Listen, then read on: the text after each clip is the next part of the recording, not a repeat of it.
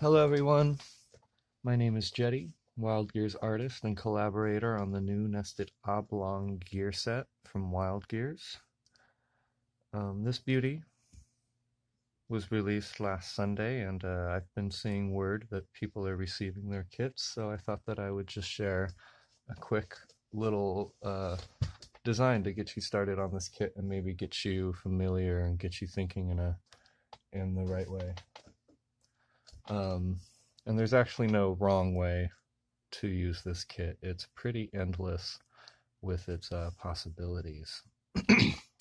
So to set up, you're going to need some big paper for sure. I'm using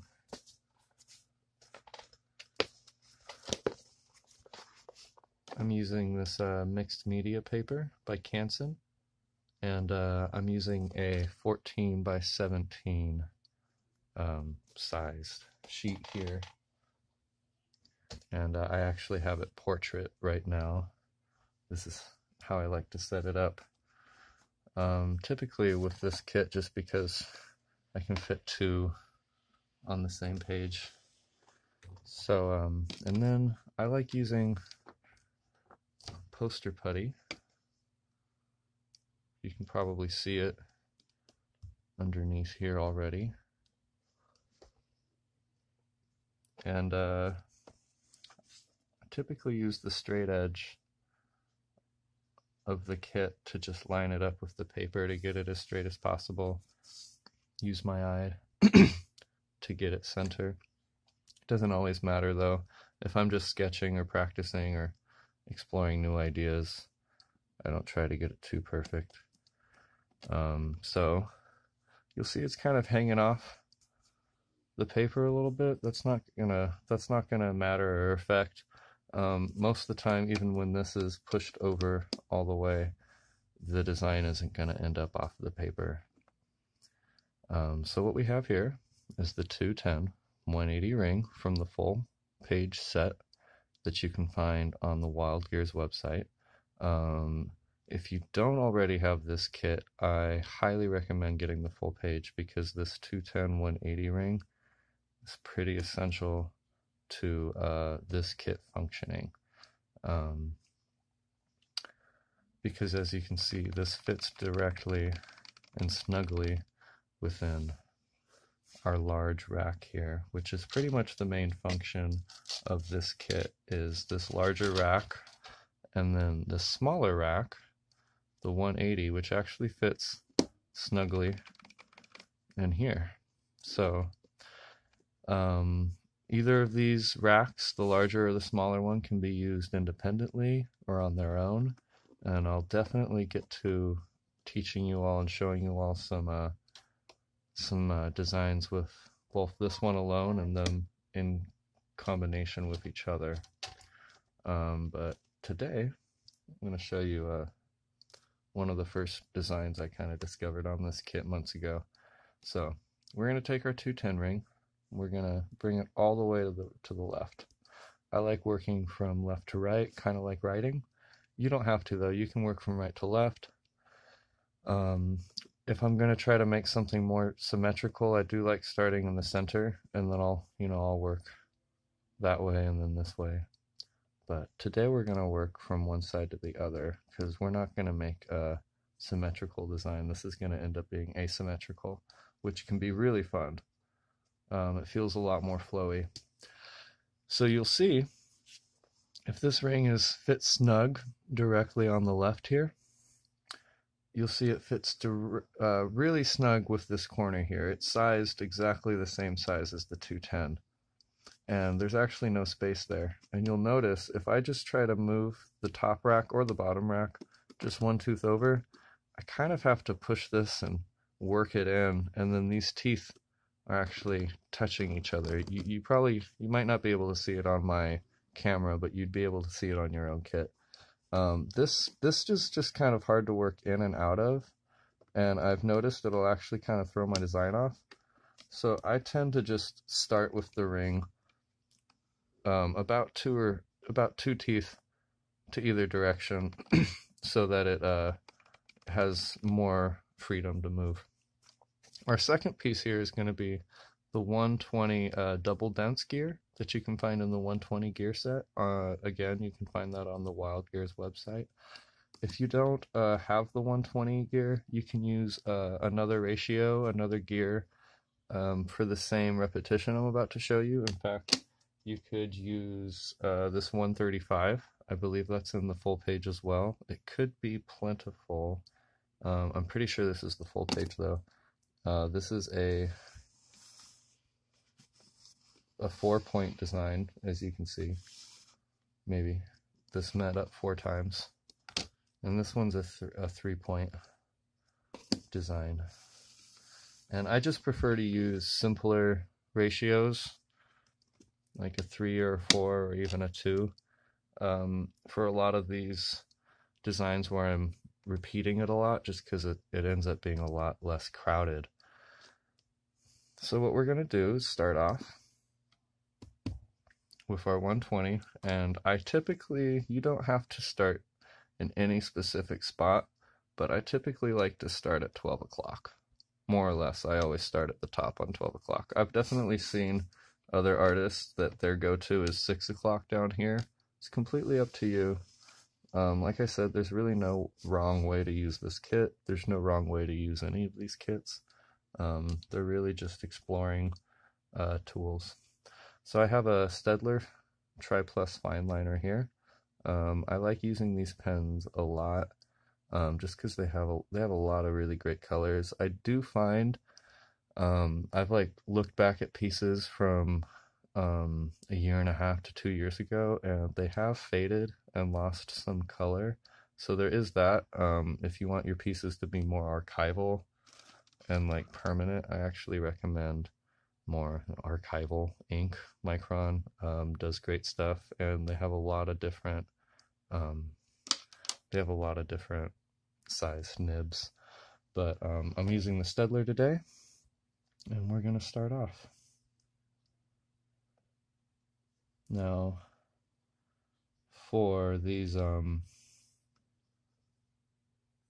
typically when I'm first starting, and I'm starting on A1, right now I'm on A1, that's the pen hole. I try to guide it for the first few pen holes, because I find the farther out the pen hole is to the closer it is to the outside of the gear, the harder it can be to rotate it. So here we have it. We have this 3-to-2 ratio, and we're going to continue. So we started on pen hole A1.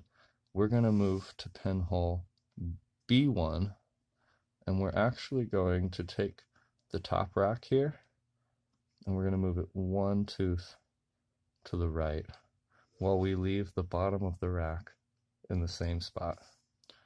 And we keep the starting position. You can see I started it with this little, with this pen hole here.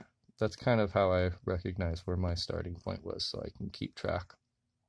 So, we move it 1 tooth to the right, we move our pen hole down 1, and then we repeat.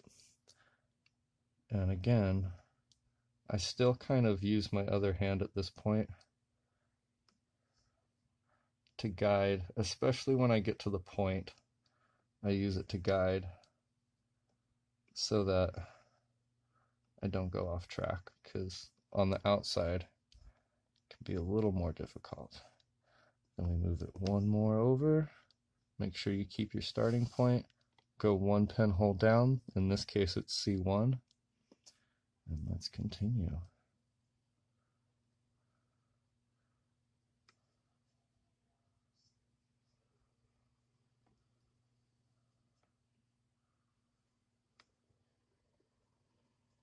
All right. Beautiful. 1 tooth over. We're going to shift 1 pen hole down. Now we're at D1. And now we're going to repeat. Now, a lot of these patterns could look a little funny at first, but as long as you keep the same repetition, it'll make sense eventually. And by repetition, I mean the motion that you repeat after each pattern is drawn. In this case, our pattern is moving the top rack one to the right and moving a pen hole down while keeping the same starting point. That's our repetition. Now we're on A2. We've moved one tooth to the right. We call this lateral rotation when we are moving just one side of the rack over any direction. Lateral rotation.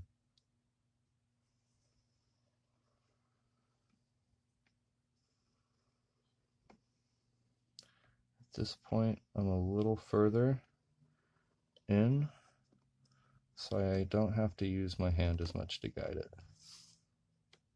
Now we're on B2.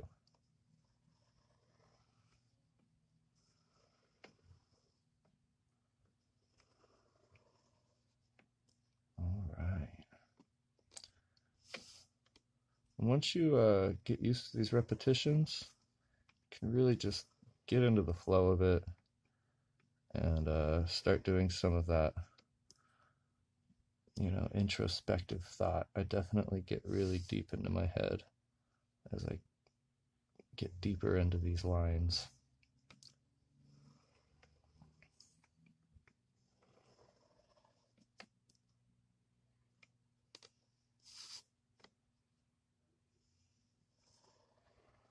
There we go. We're on A3.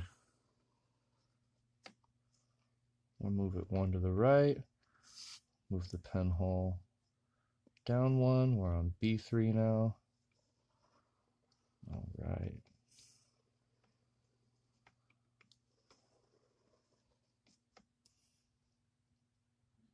One to the right.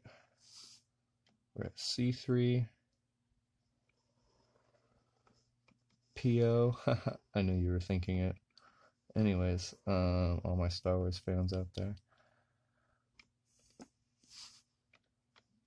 D3, same starting point, moved it over one tooth to the right on the top rack. Sweet. Now we're just in it. We're just in the groove. Eventually, you'll get a muscle memory down, and these repetitions will become second nature almost. But don't try to make it too automated. I've definitely zoned out and trusted myself too much, and then I'll actually go outside of the pattern because I'm a little bit too confident in where I am. So now we go to C4. Sweet. At this point, we're starting to see where this pattern is going and where it's going to take us. Repetition legitimizes.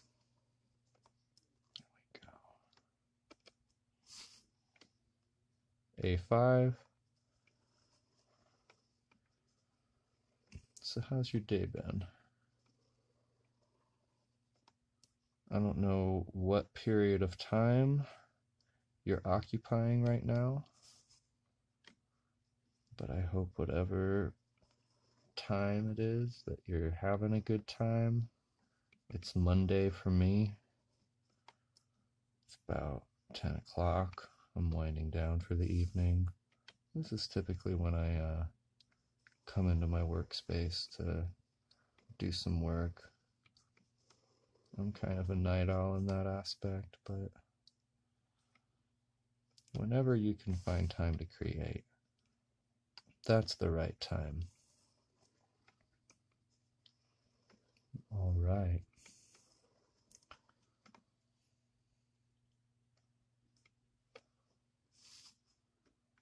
We're on A6. Yeah, it's a Monday for me. It was a good start to my week.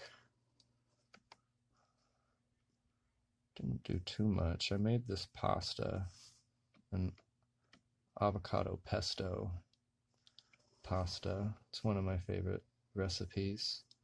It's like half a cup of olive oil. You maybe squeeze a lemon in there. Put a, bunch of basil. I don't know how to measure basil. I just put what looks like a fair amount, what's not going to be overpowering. The original recipe calls for like 3 cloves of garlic, but I put like 5 or 7 in there. I really love garlic, so. And then you throw an avocado in there, and you blend that up in your food processor. And then you'll throw some pine nuts or sunflower seeds.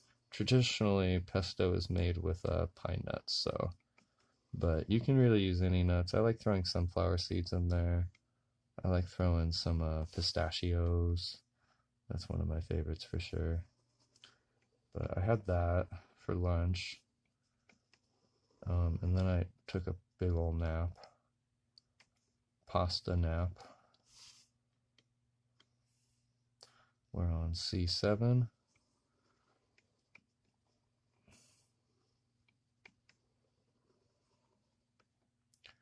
And sorry if I'm just flying through this. I realize you all might not have the same muscle memory as me, but you will get there. And I promise you, you can pause this video at any time. You can reach out to me and leave a comment. Let me know maybe I was going a bit too quick.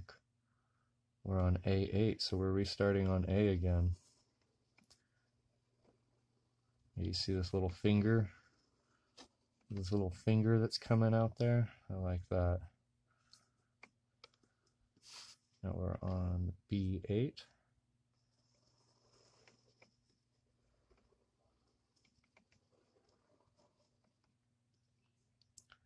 There we go. Yeah, it was a good start to my week. Good Monday. I had a pretty long weekend. My weekend actually started on Wednesday, sort of. Maybe not. Maybe that doesn't count. But I spent my weekend in San Francisco and Santa Cruz playing a few shows up there, making some music for some friends and some strangers, which is always nice. Was up there on Wednesday night playing at the Knockout in the Mission District. And then the next day I played at the Kava Bar in Santa Cruz, downtown Santa Cruz, and that was just a blast.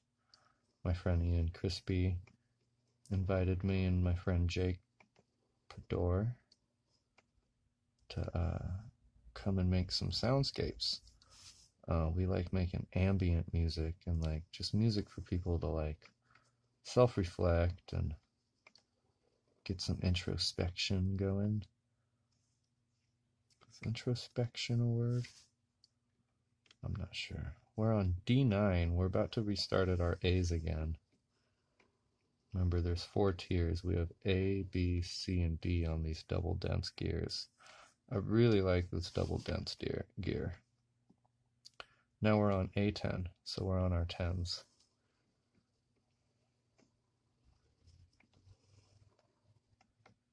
There we go. And then Saturday, I played another show at the Dali Museum here in Monterey. And that was just such a beautiful experience. Played with my friends Destiny and Jake Pador again. He actually played with me at all 3 shows, the San Francisco and the Santa Cruz. And this last one at the Dali Museum. And it was just such a beautiful experience. And I completely unintentionally, I opened up my set with a very loose ambient cover of Don McLean's Vincent. Starry, starry night, paint your palette blue and gray. You know, It's about Vincent van Gogh. And not even thinking like, oh, he's a painter. And I'm playing at the Dali Museum. And then later on in my set, I decided I would sample the sound of Bob Ross painting. There we go. And then my friend threw a paintbrush up on stage. And so I started playing my bass with the paintbrush, and I started playing the chords again to Vincent over the sound of Bob Ross painting, playing my bass with a paintbrush in the Dali Museum, and it was just absurd. It was like so much performance art, and I wasn't even trying, and it was just a beautiful, beautiful realization, and beautiful crowd, beautiful community. I'm so blessed. So we're on A12 now. We only have a few more levels to go before we complete the design. By the way, there's no complete. I mean, you can stop at any point and say it's complete. You really decide what is what and what the rules are when you're here. But I'm gonna go all the way to the last drop, the last pinhole. So we just did A12. We're gonna move it again, one to the right. Go to B12. Same starting point.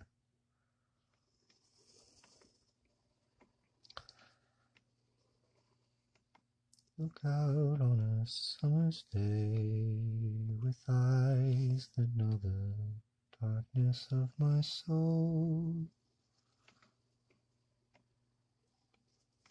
Shadows on the hills sketch the breeze and the daffodils.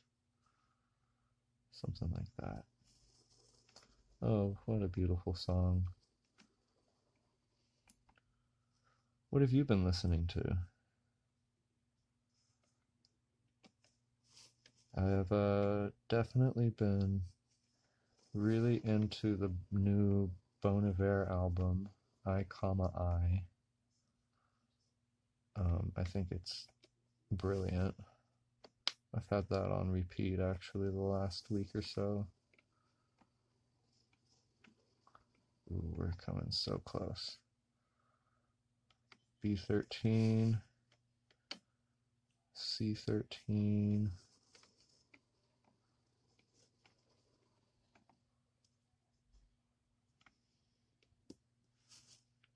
D13,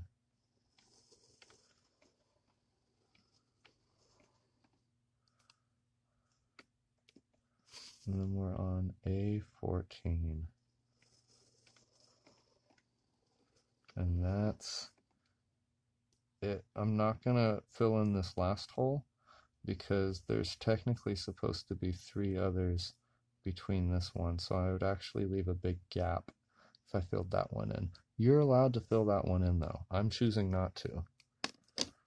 And we move our gears, and we see this beautiful, beautiful little finger reaching into the cosmos. Maybe it's a wing. Kind of see an eyeball down here. It's always up to interpretation, but I hope you learned something. I hope you're excited to try this out, and looking forward to seeing what you create. Feel free to tag me or send me a photo of your creations. Feel free to reach out if you have any questions, particularly about this kit. And like I said, this can be found on the Wild Gears website, wildgears.com. You can go to the Buy Wild Gear section and you will find this kit. You will find the full page and all of his other kits, the 120 and his compact. I'll make sure to leave a link in the description below. And yeah, follow me on Instagram at SpiralCatWorks, and for more lessons in the future, make sure to pop on over to my Patreon page, patreon.com/JeddyMail. I'll leave a link to that in the description below as well. I'm going to start releasing regular lessons over at that channel. So thank you for all joining and taking this trip through the ink sphere with me. And I'll talk to you next time, friends.